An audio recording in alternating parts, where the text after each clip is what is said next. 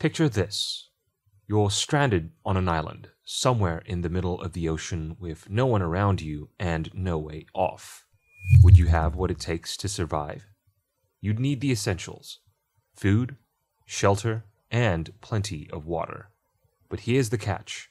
The island you're on has no water, no rivers, no lakes, and very scarce rainfall.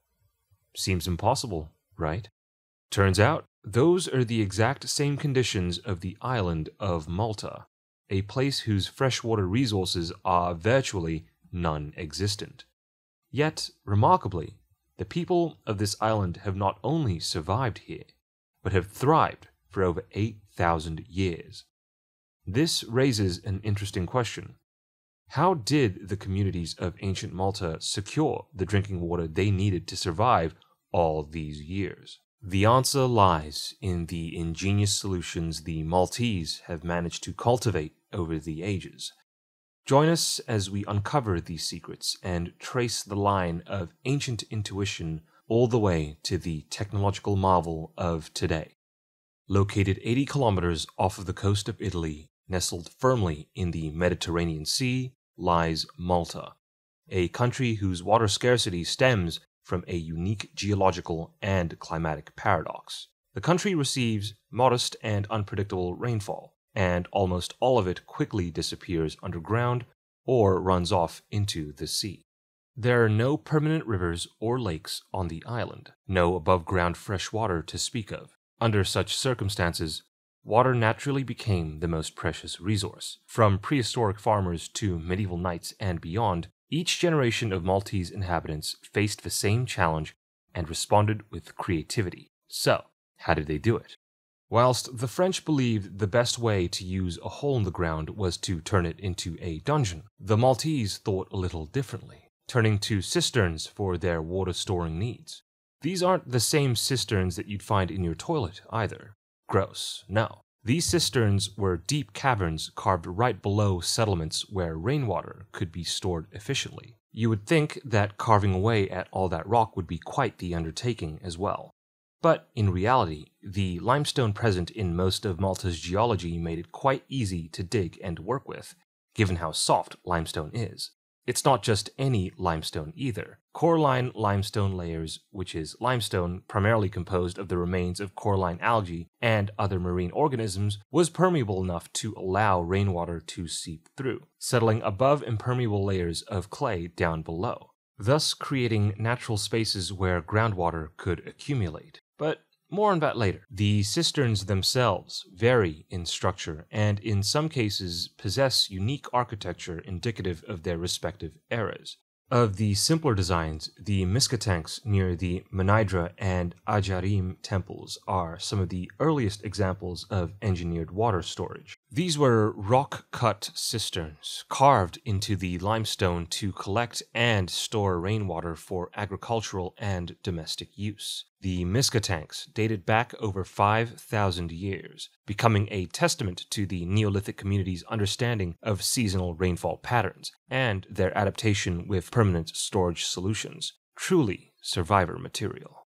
At the hypogeum of Hal Salfieni lies a sacred site, also Neolithic in nature, a subterranean temple and a necropolis, with rock-cut basins carved into the floor for water collection and multiple levels of chambers of different sizes and purposes. Whilst the integration of water collection architecture within the hypogeum suggests the significance of water for survival, water may have also held spiritual or ceremonial value akin to practices observed in other religions.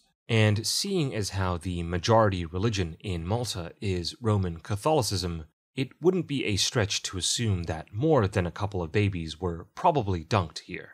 Now, how about that groundwater? Recall the layers of clay that sit below the coralline limestone layer, impermeable layers that allowed water to accumulate. Well, those often sat above other water tables at shallow depths, making them easier to access and vital for the survival of earlier settlements. They're known as perched aquifers, and they were typically found in the higher western regions of Malta.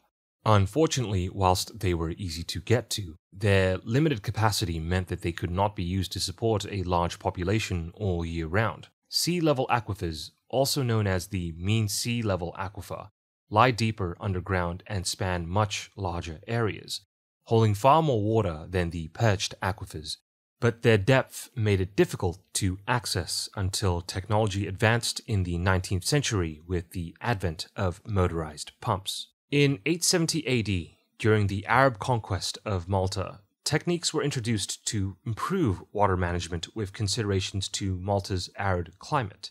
This included improved cistern designs, well placement, and irrigation techniques. Settlements were often deliberately located near reliable water sources, and agricultural practices were adapted to maximize water retention and reuse. An interesting way to pay rent for invading a country for sure, and funnily enough, not the last time it would happen. Around 1530, the Order of the Knights of St. John, also known as Knights Hospitaller, had arrived in Malta after being evicted from Rhodes by the Turks. The Knights of St. John had ruled over Malta for 250 years before being evicted by Napoleon Bonaparte in 1798.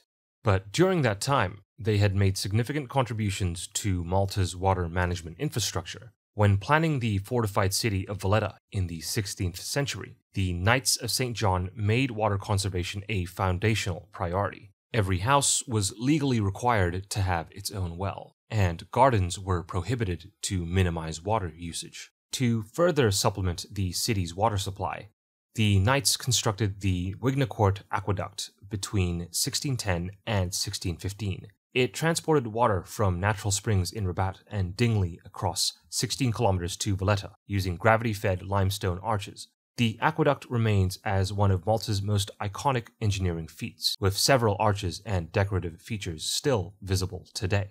In 1851, the British introduced the first motorized pump system to Malta, a move that is arguably one of the few good things the British have done in history. This enabled large-scale extraction of water from deep-sea level aquifers, something that was previously impractical with manual methods. This marked a major technological leap in Malta's water infrastructure, allowing access to greater groundwater reserves beneath the island, like those sea-level aquifers we touched on earlier. As Malta's population grew during the colonial era, the British oversaw the construction of multiple reservoirs, pump stations, and modern pipelines to transport and store freshwater across urban centers and rural districts. These developments laid the foundation for the centralized water distribution systems still in use today.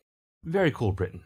Approaching modern technology now, we reach reverse osmosis, which is the process of water purification that involves forcing water molecules through a very fine filter, a semi-permeable membrane that allows for the removal of impurities such as salt and other dissolved substances. In 1982, Malta established its first reverse osmosis plant in Gar-Lapsi, marking a turning point in its water security. For a time, this plant was the largest of its kind in the world, showcasing Malta's leap into advanced water desalination technology. With the increasing demands of urbanization and tourism, the plant would make purifying seawater possible with high-pressure filtration. Today, multiple reverse osmosis plants operate across the Maltese islands, including in Pembroke and Chirkewa. These plants produce over half of Malta's drinking water, with the rest supplemented by groundwater, creating a hybrid model of sustainable water sourcing.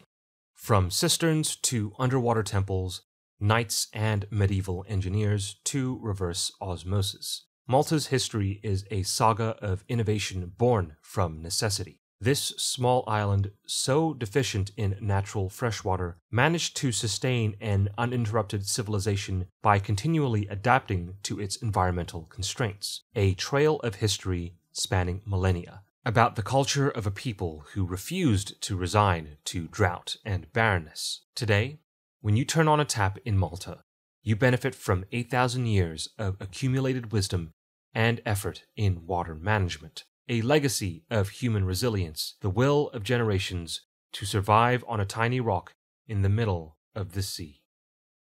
Enjoyed this video? Make sure to give us a like and subscribe for more content on this strange blue planet of ours. Every little bit counts. Until next time, and may your reservoirs be plenty and accessible.